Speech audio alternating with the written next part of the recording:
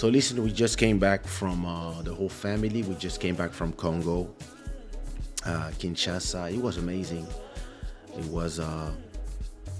It's funny. It's felt. We spent like 2 weeks, but it felt like 3 days. And you know, I'm a workaholic. The idea of me, the idea for me of leaving, you know, my office, my work, it's hard for me. It's the idea of not working and like not doing nothing, not being there promoting, not editing, and letting just the channel, not without content, because I put some content in advance, but this idea of being away from work, it's always something that is dreadful to me. I always feel like, oh my god, like, and before leaving I become stressed. I'm like, oh, I have to put some feed, I have to have some content, I have to put some automatic stuff, I have to edit some vlogs, like, and then I'm like, oh my god, I'm gonna spend 2 weeks without working. It's gonna be like it's gonna be boring. I'm just gonna be there. And when it was like 2 days from departure, I was like, wait, what? Already? We just arrived. And yeah, that's actually had a great time with my family. My daughter had a great time with her grandparents, and I really enjoyed being with my parents as well, being at home, visiting the plantations, showing my daughter her own lands, and all these things. But it's yeah, it was great. And it was great to take my family, to take my wife and her sister as well. The only thing that was a nightmare in Congo was the fucking driving. Yo. People drive just like, I don't know. People were driving just like if rules did not exist in this country. I posted something on Twitter and on my Instagram story. So we were on the street going to the restaurant to meet my father, and on the other side there was a traffic jam, and so there's a wall. Like, they know that people don't respect nothing, so they put a wall, like a small wall, between this way and that way. And of course, sometimes you have to put an opening so that people can, you know, in case they need to cross or they need to go somewhere. And listen, people start going out of the traffic jam way, and then they go in on our way, which is the opposite way, and they don't care. They just go, and if one goes, then you have 100 that follow. And in some places, the chaos is so crazy. I'm gonna upload the vlog soon.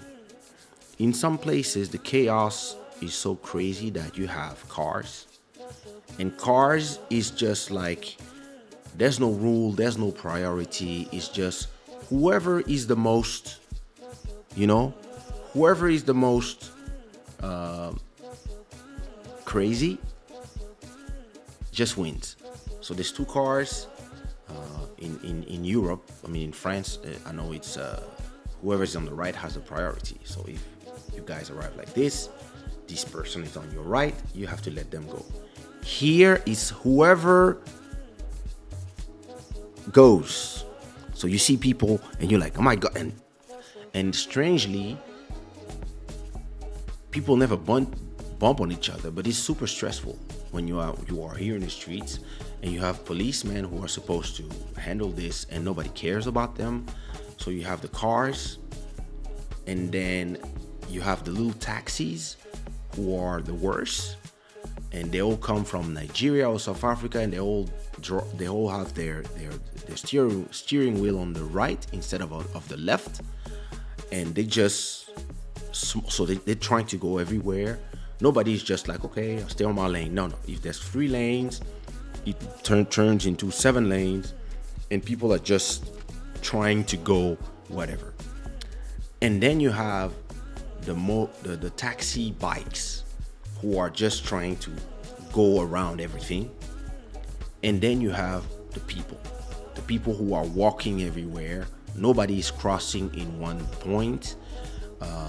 Everybody's just crossing everywhere.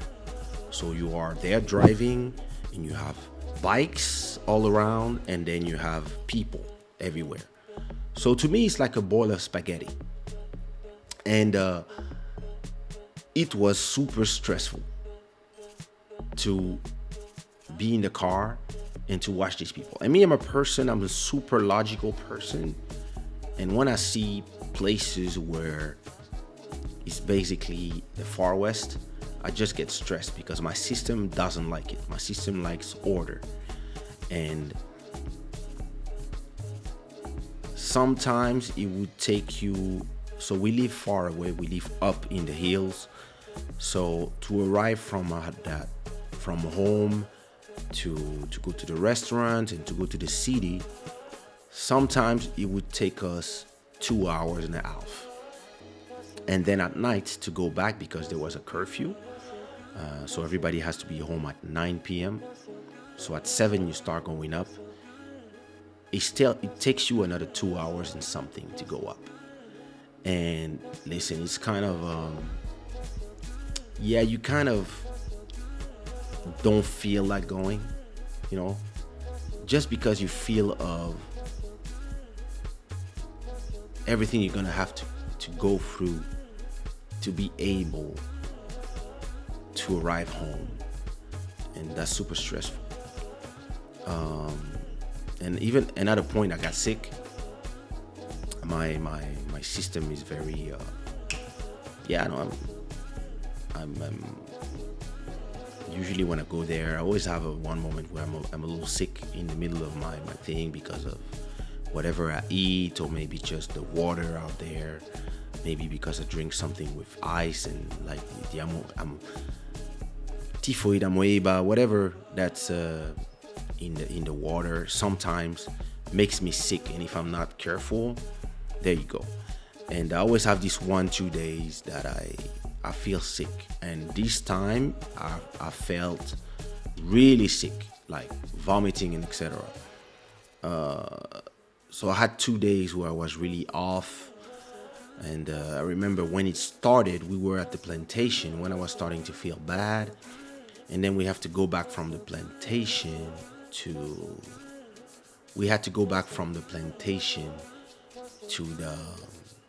to home, and it took us 3 hours and a half in the car with horrible traffic, bumps everywhere in the road.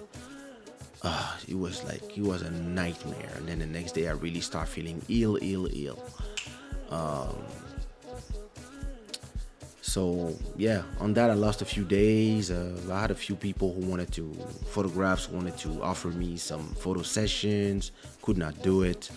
I wanted to meet a few artists to do some collabs. Could not do it. So yeah, all in all, I could have stayed another week and would not feel it. But at the same time, I missed my possibility to do my work. Like if I need to go more than 2 weeks in Congo, I have to take the big screen, I have to take the computers, I have to take the cameras. I have to be able to function, to do my work. I have to be able to do my covers. Like there's so many things that I need to be able to do that usually this is the kind of thing that. But something that was interesting was that the internet was very nice. The internet was fast, the internet was actually is getting cheaper and cheaper. I remember when for $10 you only had 1 GB. Now for $10 you have 8 GB, and for $20 you have 28 GB.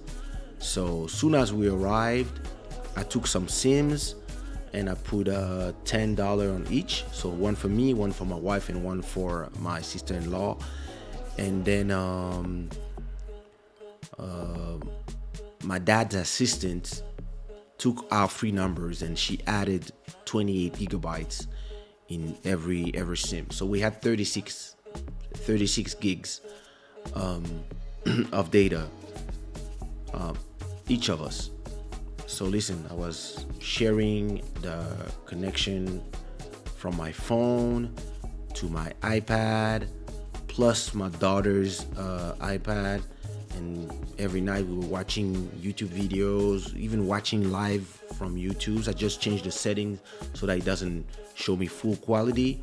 And by the end of the 2 weeks, I think we still had like 15 gigs. So that was actually nice. Like, it's starting to become a thing. And somebody told me that there's new companies that are arriving now that will bring like unlimited data to some people, unlimited data plus cable and stuff. This is coming now in Kinshasa, and I think this will have an impact on content creation, on the possibility of people to not just be people who are consuming content from outside, but being also able to do their own content and upload it fast. And that was great. Like, I didn't try to do a live show, so I had a pre-recorded show, but I was like, that's super interesting.